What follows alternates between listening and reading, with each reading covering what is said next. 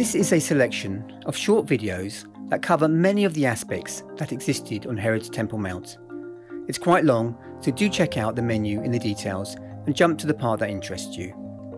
Almost all the descriptions you will hear today are taken in some way or form from Leen Ritmeyer's great book, The Quest, revealing the Temple Mount in Jerusalem, a must-have for anyone interested in this ancient biblical site.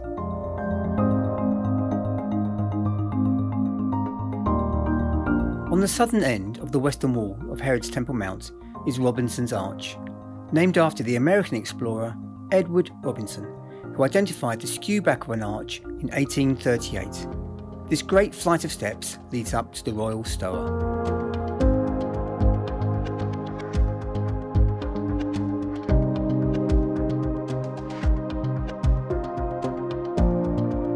Warren's Gate, named after Sir Charles Warren, is the most northern gate on the western side of the Temple Mount and is mentioned by Josephus. The location was probably chosen to give direct access to the Temple Mount from the street and would have come out near the Kipponis Gate on the Temple Mount.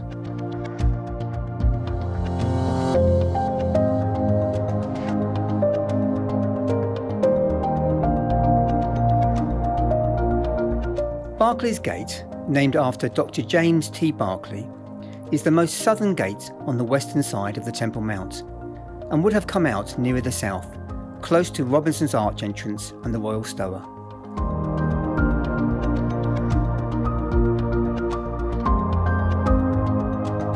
Part of the massive lintel stone of this gate can still be seen on the remaining part of the western wall today.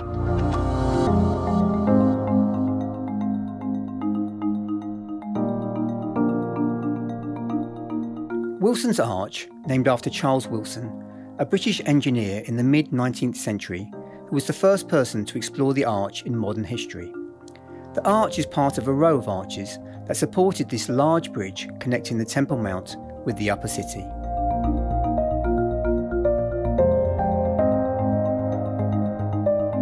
The Kipponis Gate is believed to have been situated directly after the entrance from Wilson's Arch onto the Temple Mount, supposedly named after Kipponius, the first Roman procurator of Judea.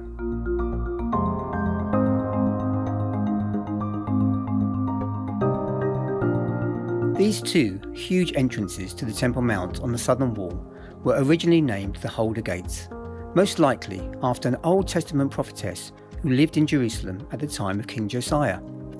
They are most widely known as the Triple Gate and Double Gate for obvious reasons. Both take a route through the lower sections of the Temple Mount and lead up to the platform just past the Royal Stoa. Some researchers have proposed that due to the beautiful carved domes in the ceiling of the Double Gate, it could have been the beautiful gate mentioned in Acts 3, where the lame man was healed by the apostles Peter and John.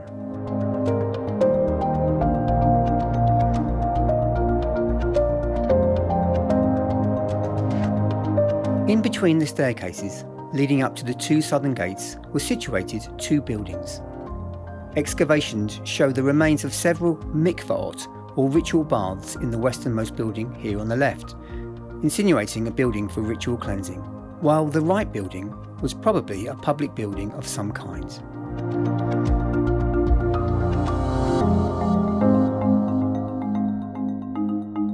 The large eastern gate, also known as the Shushan Gate, is believed to be the gate through which the red heifer was led out to the Mount of Olives to be burnt. Although there is another gate on this side, it gives entrance to the Herodian underground areas that we know as Solomon's Stables, and is not a gate as such. Also, according to the Mishnah, there was only one gate in the eastern wall. Today, the now blocked Golden Gate is located just above the ruins of this once large eastern entrance to the Temple Mount.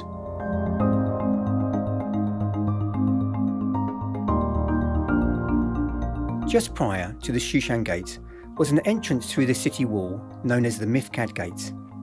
Its whereabouts aren't fully known, but we know that it was close enough to the eastern gate for the priests to carry the sacrifices out to the Mount of Olives.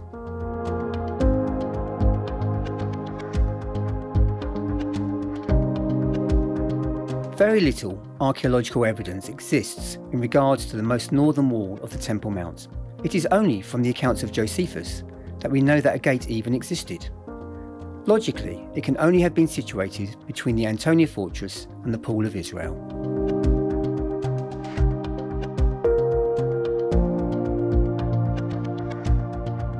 It appears that the Pool of Israel existed in some form or another right up until the 1930s, when it was filled in.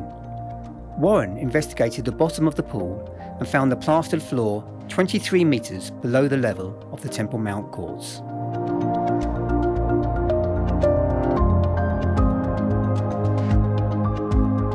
Built on the quarried out remains of the bedrock hill to the north of the Temple Mount stands the Antonia Fortress, built by Herod and supposedly named after his friend Mark Antony. With its large bedrock foundation and high protective walls, the fortress was almost unassailable. Used as a military headquarters and barracks to protect the Temple Mount, some believe that the Antonia Fortress was the site where Jesus was tried for high treason, while others believe that he was held in the Praetorial, a part of Herod's palace in the west of the city.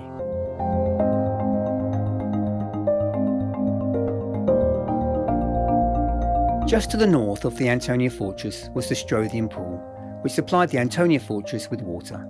During the capture of the Antonia in AD 70, the Romans built a siege ramp in the middle of this pool and, after battering the walls of the fortress, gained access to the Antonia and thereafter the Temple Mount.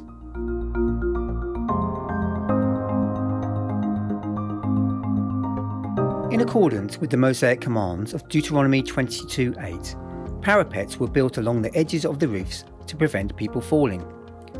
During the excavations of the Temple Mount, a large corner parapet stone was found lying on its side. The stone was evidently a parapet stone, but what made it unique was that a large niche was cut out of the inner slope on its southern side. Above this niche was the inscription in Hebrew, which read, Lebet Hadkia Lahak. The first two words, Lebet Hadkia, mean to the place of trumpeting, but the last Hebrew word is incomplete. Scholars have suggested completing the inscription with Lehekal, meaning to the temple, Lahakon, meaning for the priest, or Lahakris, meaning announce. The last suggestion would make the inscription read, to the place of trumpeting to announce, which was the most widely supported. This fallen stone would most likely originally have been situated on the southwestern corner of the parapet of the roof of the royal stoa. From this elevated position, a trumpet call could be heard all over the city.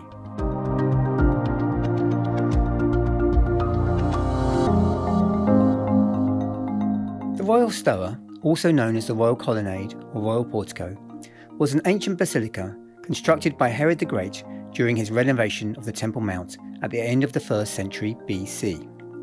Probably Herod's most magnificent secular construction, the three-aisled structure was described by Josephus as deserving to be mentioned better than any under the sun.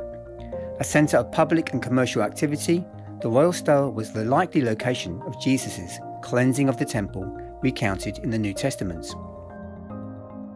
Initially, following the plans from the quest, I made the stoa with a pitched roof of clay tiles.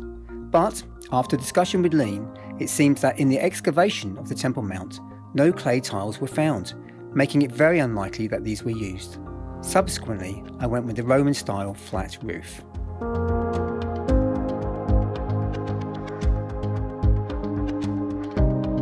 Below the platform, at the southeast part of the Temple Mount, are huge underground vaults that are mistakenly called Solomon's Stables. The Crusaders who seized the Temple Mount from the Muslims in the 11th century assumed the rooms must have been used to stable the horses of King Solomon, whereas these vaults were most likely built to support the corner of the expanded Temple Mount, and then the space utilised for storage.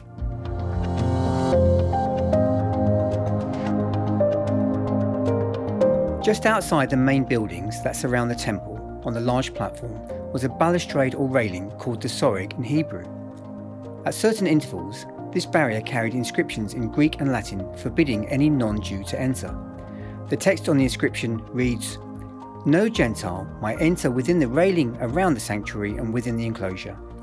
Whosoever should be caught will render himself liable to the death penalty, which will inevitably follow."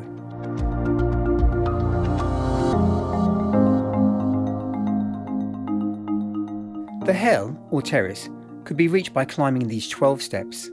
It was considered to be holy ground and has been suggested that this was the place where Jesus sat at the age of 12, listening to the teachers and asking questions.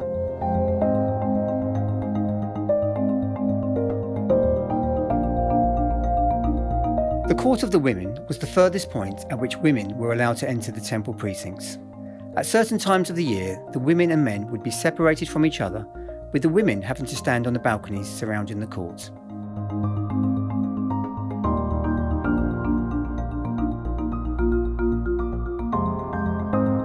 Fragments of floor tiles from the Herodian period have been found and reassembled to reveal what would most likely have been the style and pattern of the tiles that were laid beneath the porticos in the Court of the Women.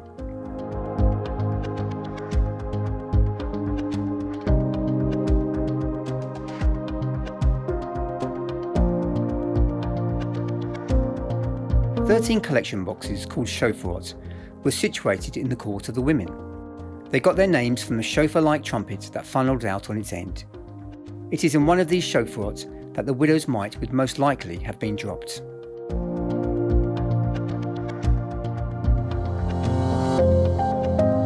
Another notable feature in the Court of the Women is the presence of the 4 massive lampstands. At just over 26 metres high, the priests would need to scale the ladders to pour the oil needed to light these menorot, or lamps.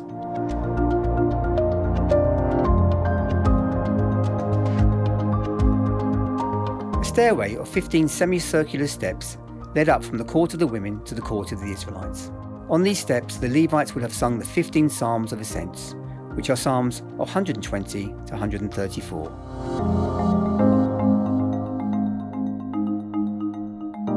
At the top of the 15 steps was the imposing Nicanor Gate. According to Josephus, the large doors of the gate were of Corinthian bronze and far exceeded in value those plated with silver and set in gold. The gates were usually kept open so that worshippers could follow the proceedings in the temple court.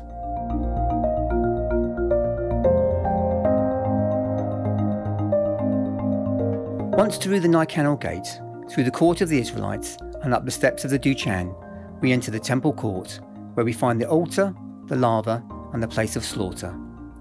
The altar was made of unhewn stones as stipulated in Exodus 20:25, and, like the original altar of burnt sacrifice built in the wilderness, was used for animal sacrifices and burnt offerings. Before the priests carried out their duties, they had to wash their hands and feet in the water from the brass laver.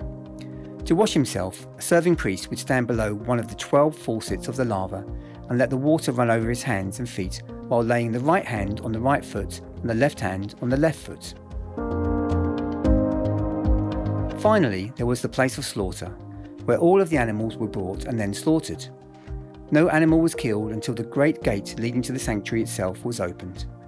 Hearing the noise made by the door, the designated priest would begin the sacrificial process.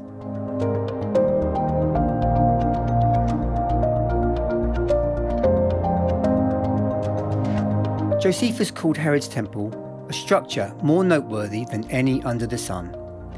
The temple was indeed a colossal structure, measuring 100 cubits in length, breadth and height.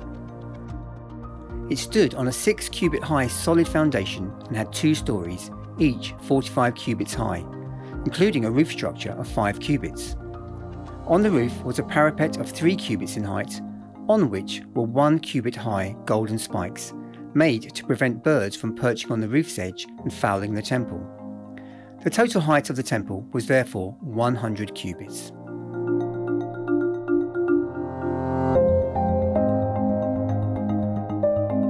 Climbing the 12 steps, we enter into the porch or ulam, where we see the golden vine with grape clusters trained over 4 posts or pillars. The vine was quite famous, and free will offerings were made in the form of a golden leaf, berry or cluster, which the priest would attach to this vine. When Jesus depicted himself as the true vine, he was likely contrasting himself with this artificial vine, one producing fruit in the form of worldly praise, pride and temporary status, the other in the form of spiritual fruit and eternal life. We can see above the doors 4 windows bringing a little light into the sanctuary, each window adorned with a golden crown in accordance with scriptures in Zechariah 6:14.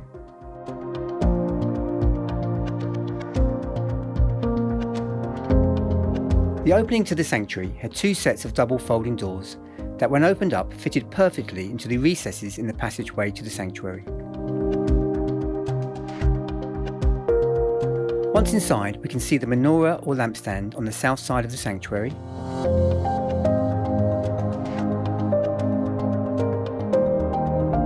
the table of showbread on the north, and the altar of incense on the west.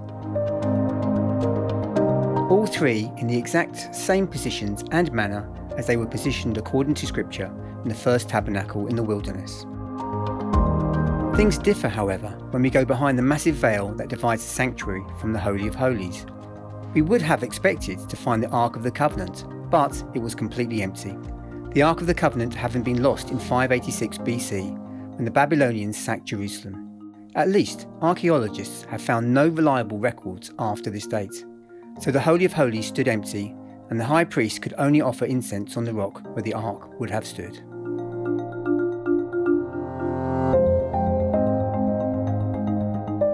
Around the sanctuary itself was a network of 38 cells built in 3 stories.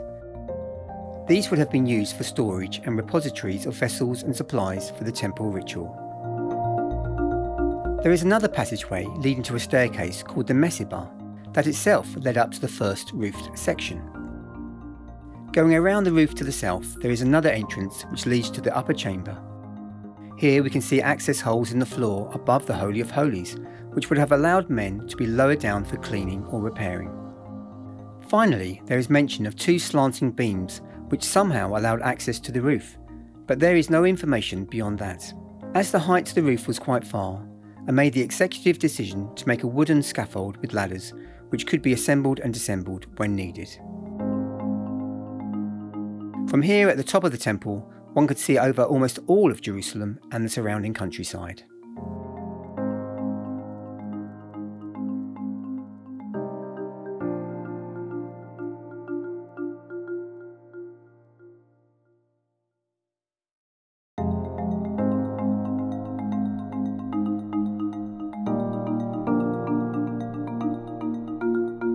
According to Midot 1.3, it was through the kindling gate that wood for the altar was brought in and stacked into wood piles. The high priest would have lived in the wood chamber for 7 days preceding his service on Yom Kippur. The gate of the firstlings, or firstborn, is where the firstborn offerings were brought into the court, and, according to the Temple Institute, they were attributed a lower level of sanctity, and therefore their slaughter was permitted anywhere in the court. Because of this, they were brought in on the southern side. In the Gola chamber was a water wheel to draw water from the Gola cistern situated below. From this chamber, water was supplied to the entire court. The water gate is the easternmost gate. Through this gate, a flask of water from the Shiloach spring was brought up to the temple to be used for the water libation, which took place on the festival of Sukkot.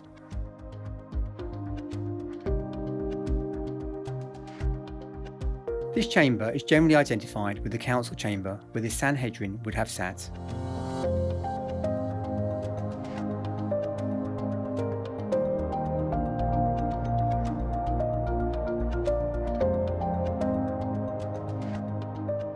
This gate could also have been called the Gate of Song, and it was the gate through which the Levites and the musicians entered to reach the platform.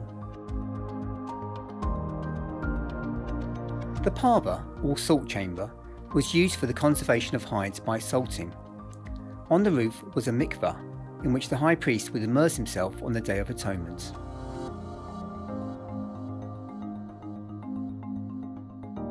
Through the gate of offering were brought the offerings of the highest level of sanctity. In the rinsing chamber, the intestines of the sacrificial animals were rinsed. The gate of Jeconiah was the westernmost gate of the northern gates, named after King Jeconiah, who exited through this gate en route to the Babylonian exile at the end of the First Temple period. The chamber of the hearth had 4 side rooms. The northeastern room had steps leading down to underground washing baths for the priests, known as a mikveh. A second was used for housing the animals that were to be offered on the altar, a third for storing the showbread, and a final one for the previous altar stones that were defiled by Antiochus IV Epiphanes when he profaned the temple by erecting idols and sacrificing animals to Zeus.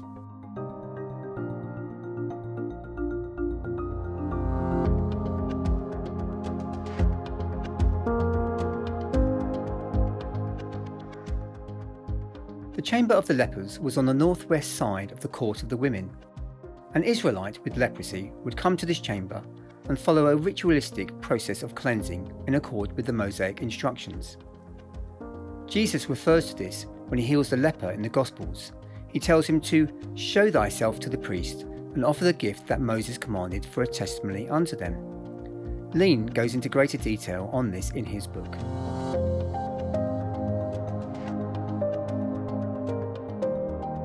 The northern gate gave access to the court of the women from the north.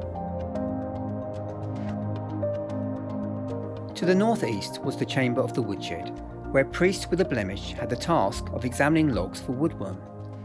If woodworm was found in a log, it would be disqualified for use on the altar.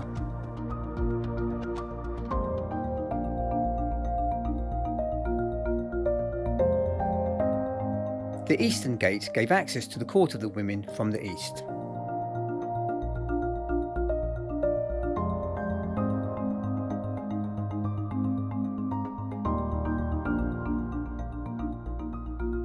To the southeast was the chamber of the Nazarites, where, on completion of their vows, consecrated men would come to be released from them. The southern gate gave access to the court of the women from the south. The fourth chamber on the southwest was called the chamber of the house of oil, where oil and wine were stored. So I hope you enjoyed your very long walkthrough of the Temple Mount today. I have literally scraped the surface of the details of Herod's Temple Mount, and if you are interested to know more, I highly recommend Leen Ritmeyer's wonderful book, The Quest, revealing the Temple Mount in Jerusalem, where he covers the history of this ancient biblical landmark.